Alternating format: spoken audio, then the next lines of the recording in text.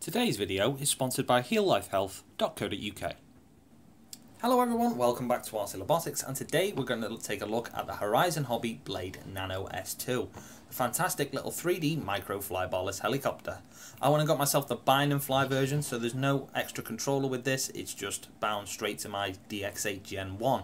Now I did have some trouble binding it to my DX8, and that's purely down to the settings in the instruction manual don't 100% correspond with a DX8 Gen 1. So if you do have a DX8 Gen 1 like me, the best thing you can do is go and click the link in the description. It'll take you to a forum.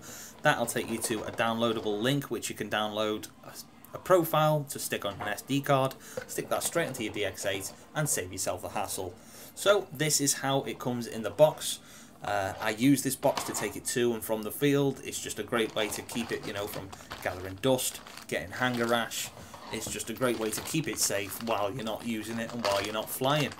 Also in the box you get detailed, very detailed instruction manual for the helicopter, all different transmitters you can set it up on, and just your regular disclaimer. And also inside this box, just like your regular helicopters from Blade, you get a spare set of blades, you get some rubber grommets for the canopy, and you also get a little tool set, some linkages for the head, and yeah, just regular spares that you're going to need in the inevitable case of a crash. And there's your little tool set. You also get these two little black things in the tool set. I think these are for the feathering spindle when you inevitably need to replace the feathering spindle. I think I actually need to replace my feathering spindle already because I've crashed it one too many times. And this is how everything comes in the box, so let's get this out and show you a little bit more in depth. So here's your one cell charger E-Flight. It takes around about 25 minutes to charge, and out of that 25 minutes you'll get about 2 minutes 30 seconds out of this one cell 150 milliamp hour 45C battery. And the flight time really does depend on what kind of temperature you're flying in. So I've flown in warm climates and I've also flown in cool climates, and your flight time does decrease considerably in cooler climates because of the internal resistance. So it'll be very interesting to see just how long this thing does fly in 3D mode in the summertime when it gets a little bit warmer. But I absolutely love the livery or the colour scheme on this canopy. You've got the electric blue up the top and that white contrast at the bottom. It really helps you with orientation when 3Ding, when you're flipping, because it is quite a small helicopter and it can run away from you quite quickly, but the colours pop so much that it's very easy to see what's going on. And this is the S2 version, obviously, from the original Nano, and some of the upgrades they've made is mostly with this flybarless unit. So the old flybarless unit was mounted horizontally, and now they've gone and mounted it vertically. So this apparently helps better with vibration, and also in the event of a crash, sometimes the old flybarless units would actually snap off because you hit them on the ground and that'd be the first thing that the ground would see. So that's a fantastic little upgrade they've made to this helicopter. I'd just like to take a moment to talk about our sponsor, heallifehealth.co.uk. HealLife offer the cleanest and the purest CBD oil on the market. It's absolutely fantastic and I use it daily just to help with my tremors with my hands, so it helps me make my videos because you need a steady hand with these RC helicopters. If you'd like to support the channel, go ahead and use coupon code RCRobotics, all in capitals, and get 15% off your order.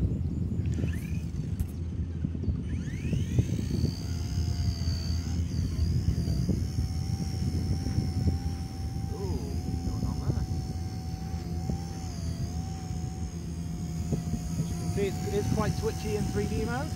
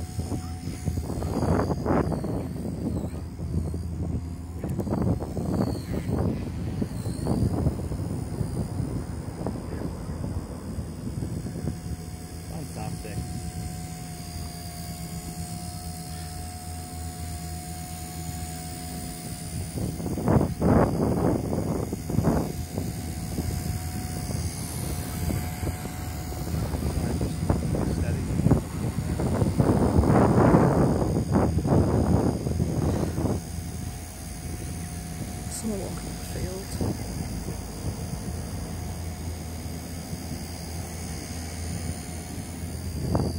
That's cool.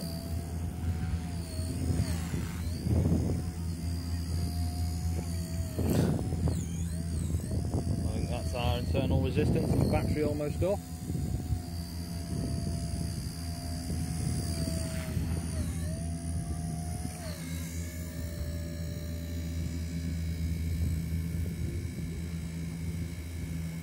And that's it in stability mode. That's nice. Very stable indeed.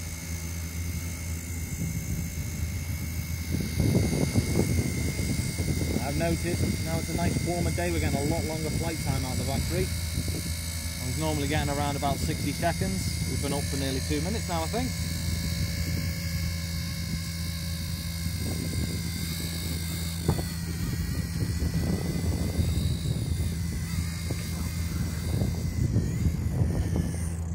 Oops.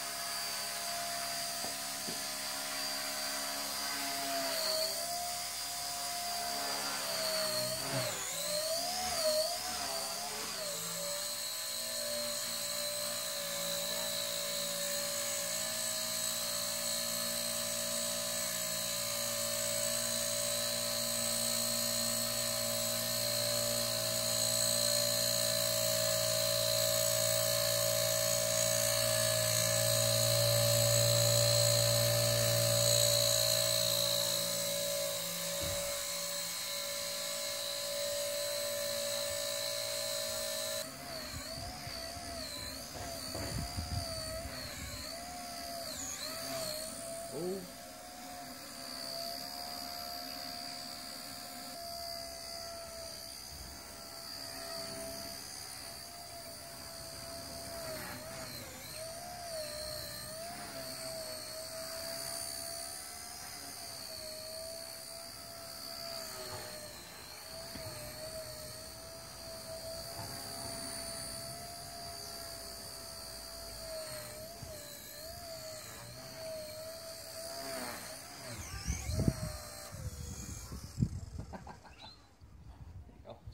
As well.